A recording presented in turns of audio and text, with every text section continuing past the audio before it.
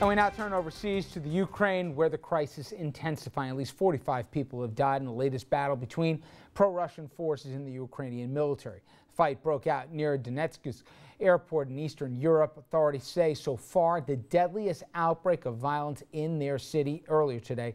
I spoke with Professor Matthew Schmidt of the University of New Haven. He spoke with me via Skype from Ukraine, where he has traveled to monitor the presidential election.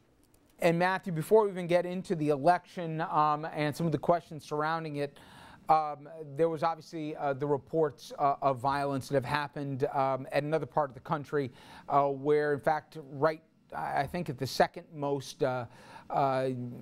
largest airport in the nation, there's reports of more than 100 dead, and some of those separatist rebels were killed in large numbers by the government. And I know from where you are, there is connections from the community to some of the folks that are on the ground there. Talk a little bit about what you heard. Yes, there are connections between the city I'm in, Dnipropetrovsk, and the cities where the violence is going on, particularly the airport outside of Donetsk. Donetsk is about 3 hours by car from here. We're in the neighboring administrative region. I can tell you that first of all, during the election, there was a fairly widespread but low-grade concern about some kind of attack happening here in the city. Thankfully, it didn't happen. And part of what happens here is that many of the non-uniformed pro-Ukrainian fighters that are in Donetsk right now come from this city. They organize here. This is where they receive training, money, weapons, and this is where they deploy from. And what they have done inside the city, those that are left, there's about 600 in this battalion, so-called the Dnipropetrovsk battalion, and they have set up a cordon outside of this city, and then at the borderline between this administrative region and Donetsk. So, in fact, it stayed very quiet here during the election, and there were no incidents, but there was considerable nervousness.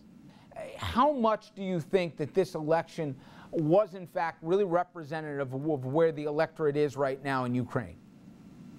Well, the OSCE already gave its preliminary report and said that this was a free and fair election. It was reflective of the will of the Ukrainian people. Tell the folks at home who this new president is, and he's regarded by many here as more of a practical player. Although he's already called the separatists, he's made them akin to Somali pirates. Talk about both him, he's an interesting character in his own right, and what really lies ahead for him and what practically can actually broker to get done here. Sure. His name is Petro Poroshenko, and he's known here as the Chocolate King because he's sort of like the Hershey of Ukraine and Russia, actually. And so he is worth something like just shy of $1.5 billion. So he was elected president of Ukraine in the first round, which was very important. So the decision has been made. He's completely elected. We don't have to come back here in June and do this over again. And what he has said is that his first priority is to secure the country. So he has indicated that he was going to push back hard on the separatists, which apparently he has done today with this attack on the airport, and that his next priority is to rebuild the economy of Ukraine, which is doing very poorly, and to move closer to Europe. My expectation would be that a backroom deal was made with Putin, between Putin and Poroshenko, and Putin has agreed to accept Poroshenko as president in Ukraine. And I think what you'll find that Poroshenko has to appear hard on the separatists, and so he will engage in this kind of fighting for a while to see if he can successfully quash this rebellion.